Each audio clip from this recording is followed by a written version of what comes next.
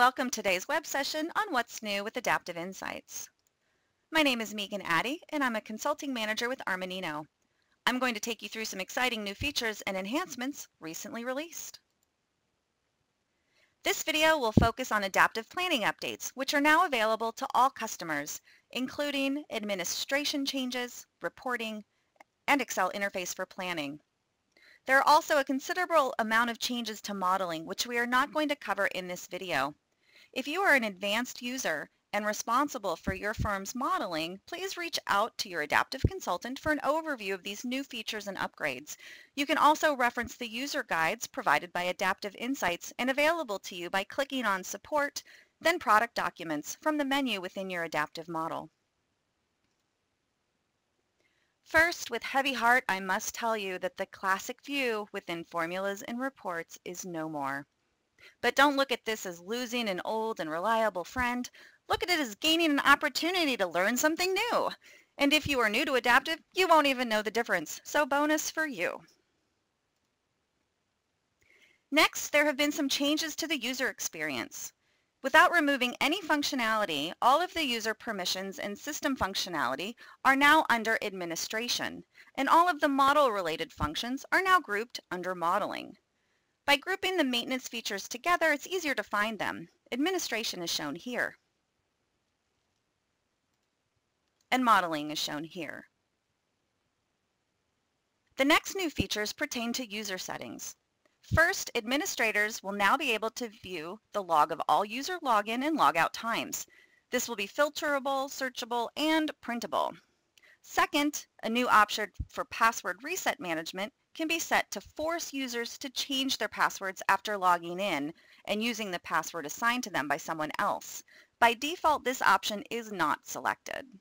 There are quite a few updates to reporting, the first of which is reusable reports. Report building blocks allows you to use pieces or building blocks of an existing report as building blocks for constructing new reports or for updating other pre-existing reports. This feature allows you to flag a report as a reusable, and once the report is reusable, you're able to use those building blocks from row, column, and sheet tab axis.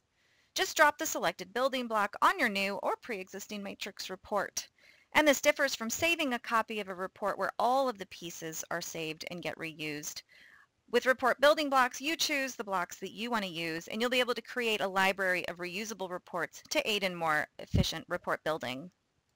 Another new feature is suppressing roll-ups. A matrix report can now be flattened so that only leaf levels display. All system-generated roll-ups will be suppressed. Flattened reports output in a format suitable for an Excel pivot table or external data warehouse, where input is expected as enumerated, dimensionally tagged rows of data. Suppressed rollups conceals rollups of expanded elements in the matrix report builder. And this next update is additional notes functionality. You can now display report notes in a column on your report in the rightmost column. Further, long notes can be truncated for viewing with an ellipsis so users can click more to expand the text. An enhancement to repeating reports is now available, where the header of a repeating report spreadsheet now automatically includes the element name and the value is used in the label of each tab. Also, if you have been fighting your company logo that automatically is included on your Excel exports, fight no more. The logo can now be suppressed. All Excel reports created before this release will have the option checked to show the logo, so if you want to change that, you'll need to go into the report properties and uncheck the box as seen here. You can now control how deep to expand the element hierarchy and how it appears on the matrix report, which improves usability when designing matrix reports. Excel Interface for Planning was released last year and is available to all users with sheet access. If you missed that release, you can revisit my last videos posted last year on this same YouTube channel, because we will only cover updates and new features today. The first of which is the ability to merge pending sheet changes. You can refresh standard, modeled, and cube sheets with the latest planning data without losing any of your pending changes. You can also reestablish your session after it times out or when you're working offline without losing pending changes by selecting Refresh and Merge My Changes.